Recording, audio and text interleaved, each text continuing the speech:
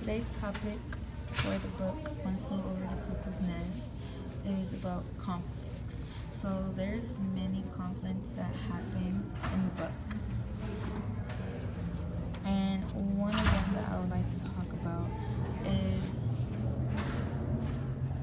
man versus society.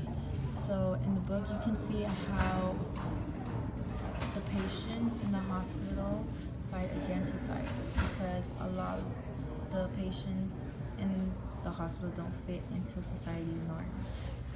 And one example could be McMurphy and Chief.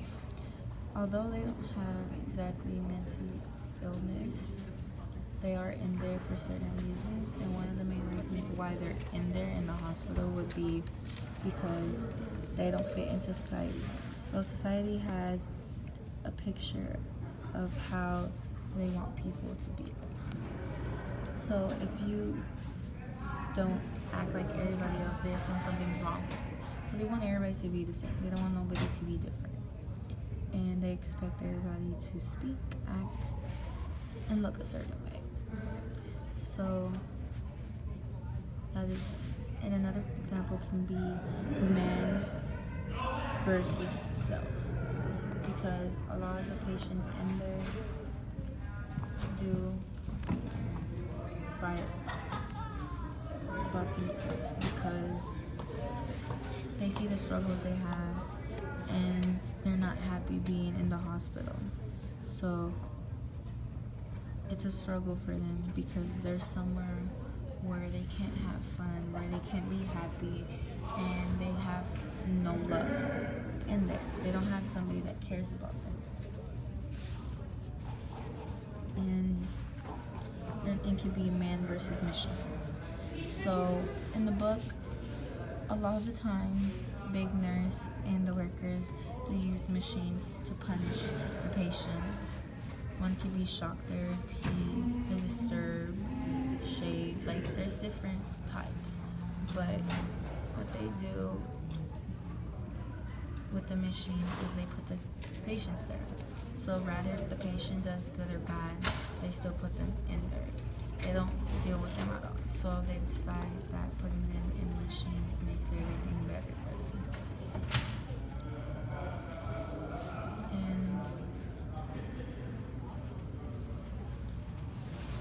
one of the other conflicts is that McMurphy stands up to Big Nurse, knowing the bad things that can happen to him, but towards the end he doesn't care because he wants to have more power over her. Not only that, but he's just tired of the way how they are treated in the hospital. Big Nurse doesn't even respect her own co-workers. If you see in the book, you would also see how the black boys in the book turn more fearful towards her. And she also screams at them. So she doesn't even treat them right. And a lot of the characters feel like there's no hope, there's no reason to keep living. But having McMurphy, they feel like anything is possible and that there's still a reason why they should.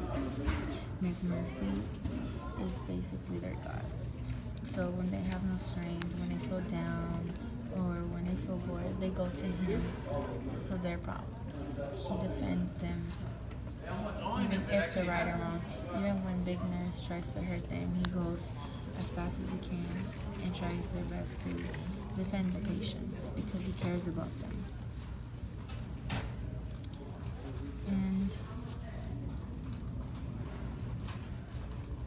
another conflict that we start to see is that Big Nurse, she starts acting different. So she is still kind of mean, but not so much as before, because she's thinking if she should put McMurphy into disturb, but the reason why she doesn't put him in disturb is because she's gonna give him the satisfaction that he's getting to her, that he is getting her mad, and she doesn't want him to think that he's gonna get the power that he's getting her mad, that he's getting to her.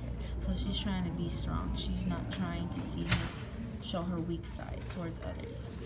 and so that's why she acts different with McMurphy. Plus, she questions if she should put him in the start.